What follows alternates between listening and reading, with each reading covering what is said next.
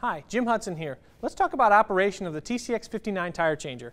I've got a fairly large truck wheel here that I'm going to change on this machine. I'm just going to start by breaking the beads.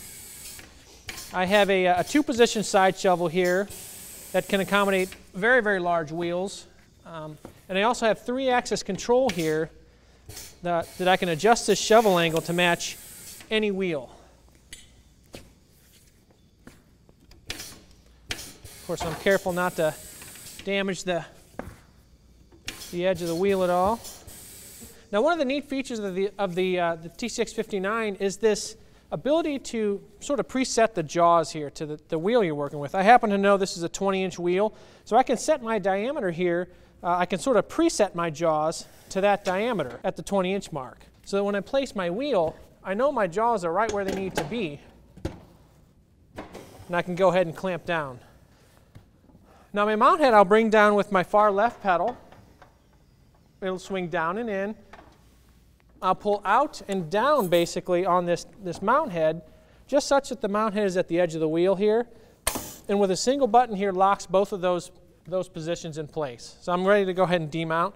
I want to start clocking my TPMS position here, so I want to make sure that I don't break that TPMS. I have a little sheet down here to let me know where exactly I need to be positioning this TPMS sensor to keep from damaging it. I can go ahead and position my demount finger nice and slowly if I want to. Again, making sure that TPMS is clocked. Start pulling up, again, as slowly or as quickly as I want to pull up on that leverless finger. Start to rotate. Second stage of my pedal is fast speed, so as soon as that tension comes off, I can go ahead and start to rotate fast. Now, demounting the bottom bead, I'll use this method. I'll use the hook again to go ahead and demount the bottom bead. I'm just going to bring this tire up, and I'm going to hook the bottom bead now with my leverless finger. Once I have my bottom bead hooked and I have it pulled up over the top edge of the wheel, I'll just again go ahead and start to rotate to demount that bottom bead. No need to unlock my diameter setting here. I can leave that in place. Demounting the bottom bead, I'm going to do a little differently this time. I'm actually going to clear the head out of the way. I'm going to use the lower disc. So with my head out of the way, I can bring my lower locking demount disc in. I'll just kind of tap it at the edge of the wheel here, lock that disc in place, and pull it up. And essentially raise the tire up with the lower disc while holding the opposite end of the bead kind of in the drop center. So I'll unlock it here. Once I have that roller clear of the wheel, I'll just indent it just slightly and go ahead and start to rotate. And actually push that bottom bead off with the disc rather than using the leverless finger. Add a little bit of bead lube here before I go to mount this tire. You know, again, I want to pay attention to where my TPMS sensor needs to be for this particular step. So make sure that's positioned properly. Bring my tire up. Press down on that far left pedal to bring my mount head down and in. That all happens automatically on that pedal press. And go ahead and rotate. It's important to note that the top bead needs to stay in the drop center as it's rotating around. So I'm going to use the bead press just to keep that tire feeding into the drop center all the way around my rotation. And I can clear that mount head up and out of the way. I'll need to unclamp and just allow the tire to sit there on the clamps, on the tabletop essentially, while I'm seating the beads. Bead seating is like any automotive tire bead seating process. You know, you never want to exceed 40 psi to seat the beads. Anything over 40 psi, you're going to need to use an inflation cage. So I got my beads seated up. I can go ahead and take this tire on off, going over the balancer. All right, so the TCX58 and 59 have a couple different blast methods on board. So one of the blast methods they have is actually blast inflation through the jaws. So I've obviously got a tire here with a large gap I need to take up. So what I need to do here is I've got the bead pre-lubed here. I got quite a bit of lube on the top and bottom beads. It's going to help that tire slide up the barrel of the wheel and seat up. So I'll hook my inflation chuck up, and what I need to do is just make a gap for those lower blast nozzles by picking up on the tire. When I press down on the second stage of the blast on the inflation pedal, that's going to activate that jaw-based blast inflation. And I can see I have my bead taking air here. So I'll need to unclamp, just let the tire rest on the tabletop here, and continue to seat the beads. Bead seating needs to happen underneath 40 psi. Anything in excess of 40 psi needs to have a safety cage. So that's method one of blast inflation on this tire changer. So the TCX58 and 59 are equipped with an industry-exclusive blast inflation system called FastBlast. So as these tires get more and more difficult to inflate, I have a mechanism now to bring down a nozzle at the wheel edge. Doesn't have to be right at the edge of the wheel, but relatively close, you know, a couple inches above, and blast that air right into the tire. So what I want to do is just position the tire so that I've got my gap where my nozzle is pointing. Select the blast inflation here with my yellow button. I don't need to hold it. Press down on my second stage of the pedal and blast. And just like that, I got this tire seated up, absolutely hands-free, and I can go ahead and finish my inflation. Now in some extreme cases like this one, it might actually be helpful to flip the wheel upside down and clamp it. That's perfectly okay to do since we've got our jaw protectors installed, so we're going to protect the front face of that wheel. So I've got my inflation chuck hooked up. All I need to do is set this nozzle position, activate the charge, and blast. All right, so even this 37-inch tire here, it's actually a mild stretch on this wheel. It's no match for FastBlast. I have this reverse wheel actually clamped standard orientation. Again, flipping some of these wheels sometimes helps that blast performance out. So I got my inflation chuck hooked up. Again, all I need to do, set my nozzle position, activate my FastBlast, press the pedal.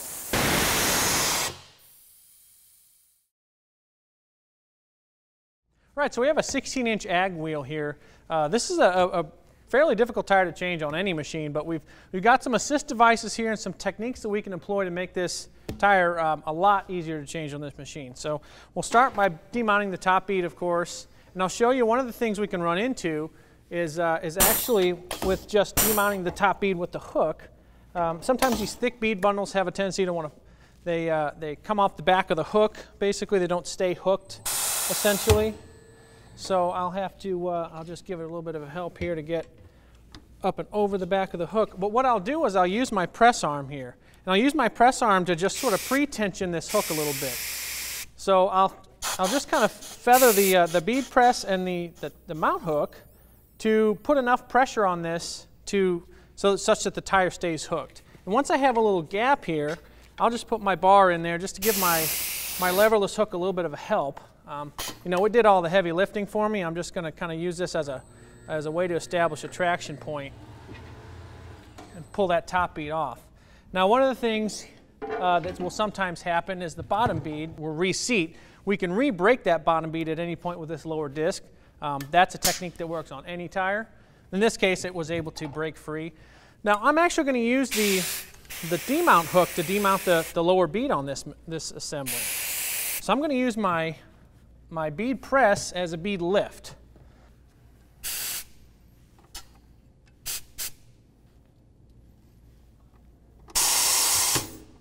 There we go. That got it hooked. Now I might have to kind of play with both of these controls at the same time, just again to make sure I sort of preload my bead with the bead press. But I can go ahead and start to roll pull my leverless finger up and start to demount that bottom bead. And again, I think what I'll have to do here, since this is such a stiff bead bundle, I'll use my lever here as an assist device to just to kind of establish traction, as my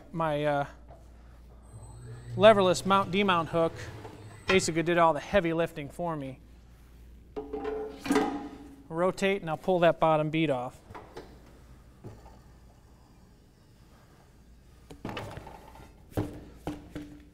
Now one thing to be kind of careful with here on these just extremely stiff sidewall tires is too much lubrication sometimes on mount can be detrimental.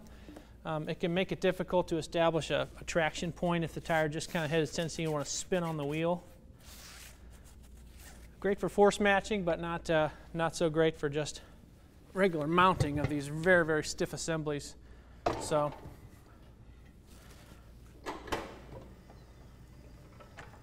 I'll come in, I'll kind of come around here, sort of start to thread that tire on. Again, it's got a lot of spring to it, so I'll have to kind of give it a nice shove. Machine's got plenty of power to spin with ease, though, to mount this tire up. Again, I want to deploy my press arm, this time as a press device, to keep this tire not only in the drop center, but as a nice point to establish traction here. Make sure that it stays inside the drop center all the way around. And I've got this tire all mounted up without sweating. So I'm ready to go ahead and inflate normally. Again, 40 PSI. Anything in excess of 40 PSI, you need a safety cage. All right, so let's go ahead and change this 19.5 tire. I'll just bring my head down, position it at the edge of the wheel. Have my beads broken already, of course.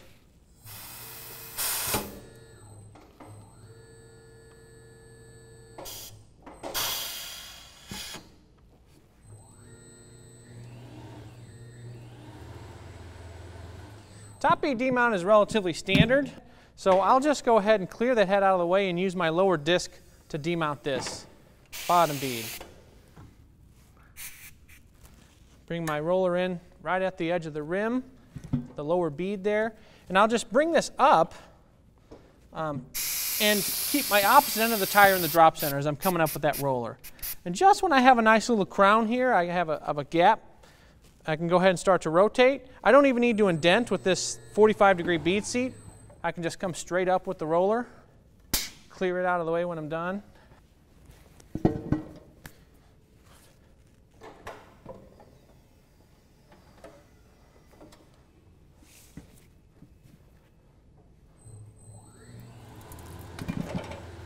Bottom bead mount's pretty typical again. I want to make sure I'm not mounting over my demount hook, of course. That's standard procedure on all tires to make sure it's not it's tracking underneath that demount hook. I use my bead press to keep this tire in the drop center, this top bead, and just kind of monitor as it's rotating around and make sure that tire continues to feed in the drop center.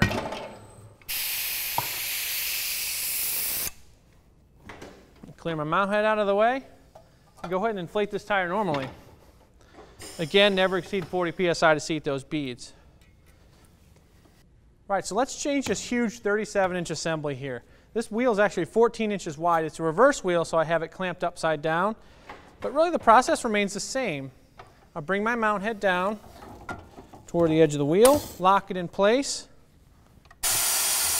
I'll run my leverless finger down. This tire happens to drop down quite a bit into the drop center, so what I might need to do is just use my lever here just to kind of manually bring that bead up so that I can hook it. Once I have it hooked, I can go get my standard lever out of there and go and start to rotate.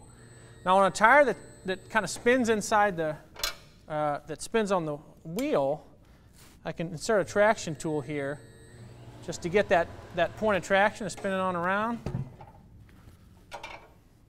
Now, again, on this heavy, large diameter tire, I'm actually going to use the disc to demount the bottom bead. So I'll bring the disc down. And again, lock it in place. Just sort of keep the opposite end of the tire in the drop center as you're coming up with that disc until you see that disc kind of come up and over and start to crown. There's obviously a very big wheel here. Big, large tire, I should say, and big wheel. I'll indent my roller here. Go and start to roll that tire right off.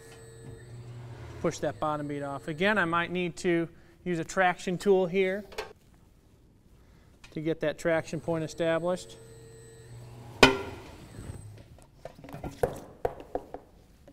Bottom beads, sometimes, you know, you can just sort of press them right on.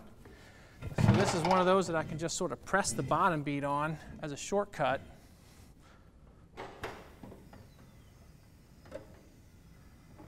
Bring my mount head down. And again, like any wheel and tire, I want to make sure that I'm tracking over under the mount head. I want to make sure this top bead stays in the drop center while I'm mounting. So I'll just bring this bead press down. I might need to pull on my press arm just a little bit to establish traction too.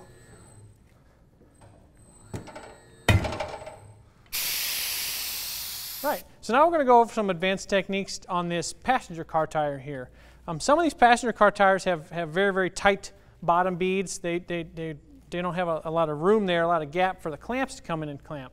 So what I can do is I can actually use my cone from the top, and I can push this wheel down onto the clamps. I've got my clamp sort of preset, but as you can see that the bead press pushes the wheel down flat against the clamp, so I can go ahead and clamp without having to try to push it down on the clamps myself.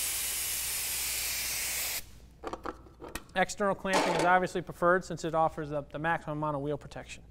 So I'll bring my mount head down. Depending on where I am, what I might have to do is make a small gap for my mount head. I can use my press arm to do that if I need to maybe adjust it a little bit like I do here.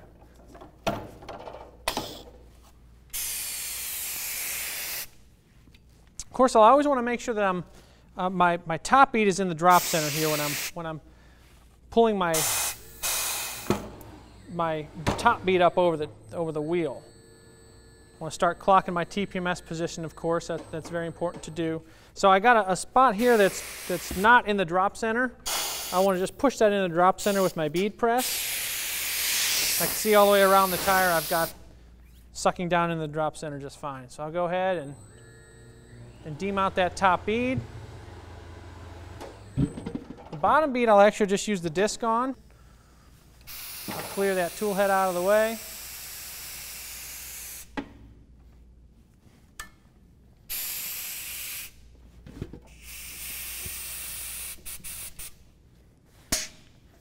Give it just a little bit of an indent here.